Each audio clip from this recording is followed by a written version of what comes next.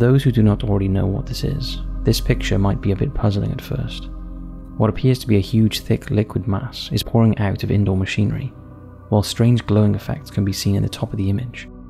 In reality, what you are looking at here is known as the elephant's foot, a super-radioactive mass of corium that escaped from within one of the reactors at Chernobyl Nuclear Power Plant on the day of the infamous disaster in April 1986.